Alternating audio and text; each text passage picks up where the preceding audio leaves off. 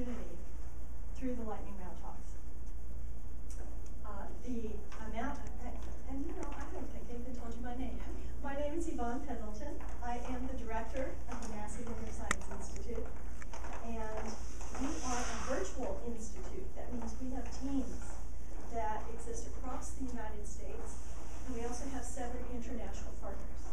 They work together in a virtual mode, which means we use technology to connect people. This is unusual to bring them together for a face-to-face meeting. Normally, every month, we have several meetings where people get together in video land, and we talk to each other that way, which is so completely natural to all of you. But I guarantee you, to the old-timers like me, the dinosaurs, they have a hard time with that. They're not used to it. They're used to this face-to-face stuff only. So this virtual institute concept is a whole new way of doing things, and that's what the Lunar Science Institute is all about. So this meeting today is the premier time for all lunar scientists to get together. There's another one that happens in March, but that's about lunar and planetary. So you get the whole rest of the solar system. This one is focused on the moon. So you will have about 400 people that you're talking to. Between 400 and 500 people if everyone gets registered and gets in the room on time. But your talks are not till later in the day, so they should be there. And you will have a minute and a half. I know you were told 2 minutes. We just had to make an executive decision just 10 minutes ago to cut it down to a minute and a half because there has been an overwhelming surge in people who want to give these lightning round talks. And so we wanted to give a few more people the opportunity. If you've already practiced and you've got it down to 2 minutes, I'm sorry, you need to squeeze a little bit. That doesn't mean you go faster. That means you try and leave something out, or you try to say something a little bit shorter. Really important to get your name, your location, where you're from, and what your topic is. Get that out there for them in a very clear way. Be enthusiastic. Have energy. Don't get up there and be with that quiet voice where you're just kind of timid and shy. They won't hear you, and they certainly won't remember you. Get up there and give them a reason to remember why they should pay attention to you, and why they're going to remember what it is you study or care about, why they want to go to your poster. If you can think of one creative thing, something memorable. I remember last year, I don't think that student is here now, but we had somebody with purple hair. Do you guys remember this? And we talked about the fact that it isn't too often that you see someone with purple hair, and she used that in her mnemonic or whatever it was that she told the audience. Her last name is Nun. There you go, a nun with purple hair, right? And so she used that, and a number of people came up to me later and said, wow, I'm never going to forget her. So it's that kind of thing. If you can think of something to work into it. So what we did last year that turned out to be so effective, I'll take some questions first, but what we did last year was we went around and had a few people, brave souls, volunteer to stand up here and try it out. Just try it out. And we timed them for a minute and a half, and then we gave feedback, like what could you have done differently, or what really worked, that sort of thing. So start thinking now whether or not you're a brave enough soul to get up here and do it, because once again, that's the mark of a leader. If you're the kind of person who can take that step and get out on that limb and say, I'm just going to give it my best, you're probably the person who's going to shine in a crowd. And those are the people that we need for science and exploration for the future. Every one of you is talented and good and capable. A few of you will shine, and that's what this audience will be looking for. So think about if you want to volunteer, and I will volunteer first to show you, just to give you just some idea.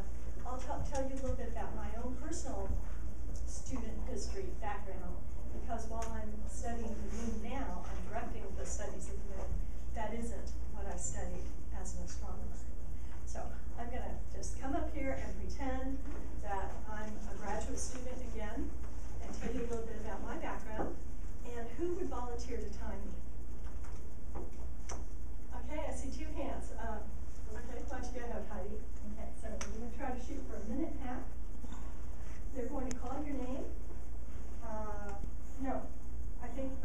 points to you. It just points to you and you walk up there. So you're walking up there, you're looking at the audience, you're making good eye contact, and you go. Hello, my name is Yvonne Pendleton. I'm a graduate student at the University of California at Santa Cruz.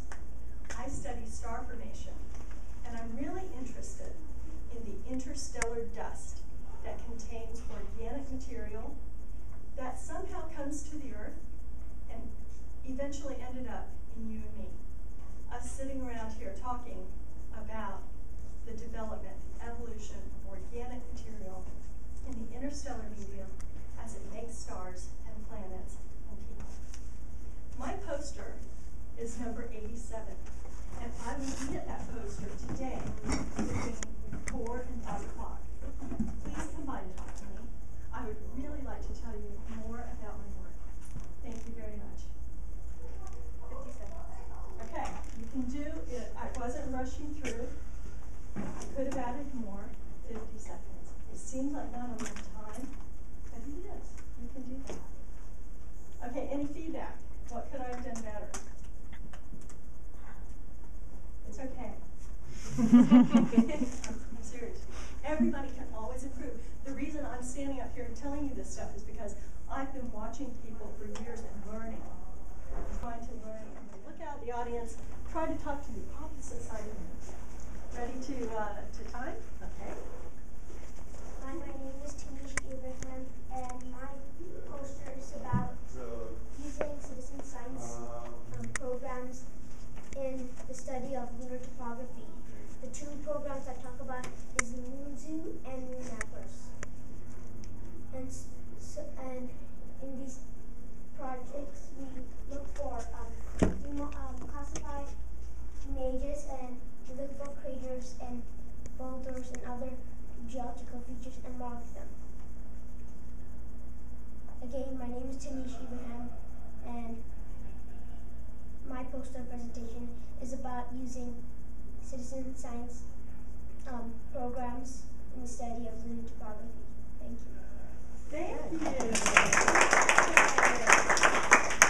That is excellent. Okay. Any comments? Where are you in school? American River College. American River College. Yeah. Okay. Make sure you say that loudly. Where is that located? It's in Sacramento area. Okay, a lot of people here might not know where American River College is, so maybe you can say, I attend American River College in Sacramento. I think that's great. I'm not to say how old I am. You do not. I think he's the only one that gets some credit for that. Okay, that's cool. Any other comments? Make sure you say the poster number. Right. The poster number that is fictitious right now. 47 seconds. So you do have more time. Okay, good. Good. How about projection? Good. That was good, actually. I could hear it quite well. Fantastic. Clearly. Yes. Fantastic. So if you were in a room this size, that works. We're going to be in a big room with 400 people. There's going to be a microphone, though. So one thing we're going to have to make sure is that the microphone is at the right level for you. Always take the time to make sure your microphone is adjusted for you. It's worth that extra few seconds. And anything else? Okay, we're going to give you another shot at doing this after we hear Laura again. Okay, so just stand by. Okay, Heidi, you ready to go? Hi, my name is Tanishq, and my poster is about using citizen science programs in the study of lunar topography. The two citizen science programs I talk about is Moon Zoo and Moon Mappers. Moon Zoo is from Zooniverse, a online citizen science portal, and Moon Mappers is from CosmoQuest, a developing citizen science web portal. So basically, we just you classify images and by marking craters and boulders.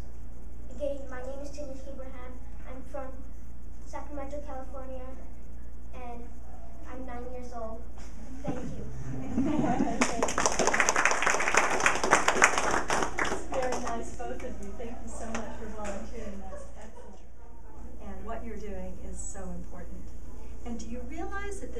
entire science community did not even exist a few years ago. The moon was a big deal when I was growing up, and then it went into this kind of state where most astronomers, planetary scientists, turn to other locations.